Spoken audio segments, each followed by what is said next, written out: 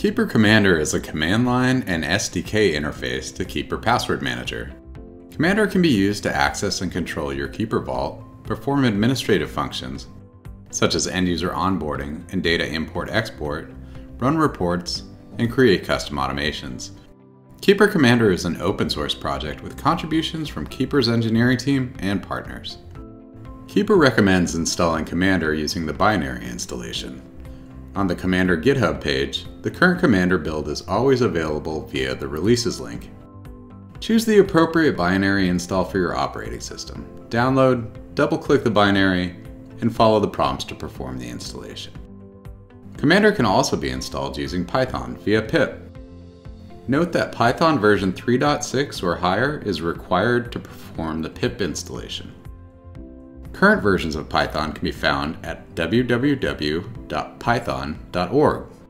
Depending on your operating system security settings, you may need to allow the application to run or install. Validate Python is correctly installed by checking the installed version from a terminal window. Run the following command to verify your Python version. pip3 -- version. To install Commander, run pip3 install Keeper Commander. Once installed, ensure you have the latest version by upgrading Commander. Run pip3 install -- upgrade Keeper Commander. Please do not upgrade a production system without validation in your test environment, as commands and functionality is under rapid development. To see which version of Keeper you're running, run the following command: Keeper version -v.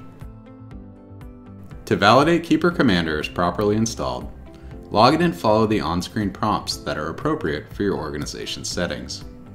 Run Keeper shell